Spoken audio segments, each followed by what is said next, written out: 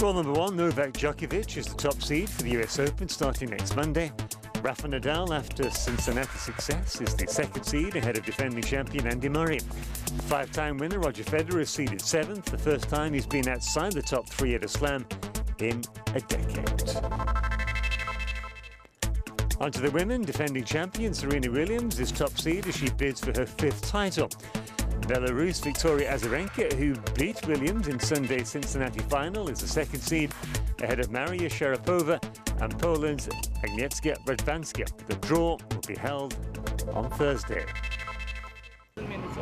So fresh from her third title of the year in Cincinnati, world number two Victoria Azarenka dropped in on the Harlem Junior Tennis and Education Program to coach a clinic. The 24-year-old Belarusian arrived in New York after beating Serena Williams in a three-set thriller. With a week to go before the start of the US Open, Vika, as she's known, was looking to relax, was looking forward to the final slam of the year. I'm really excited about the Open, and I see the kids excited about the Open. The whole city is buzzing, so it's really fun to be here. And I came a couple of days earlier, so I'm enjoying my time.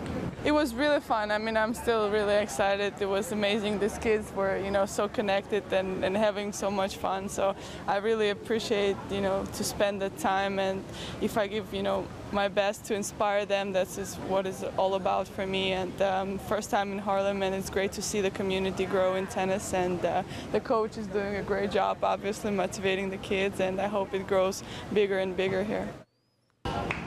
Azarenka will be feeling confident after beating the world number one Williams in a repeat of last season's US Open final.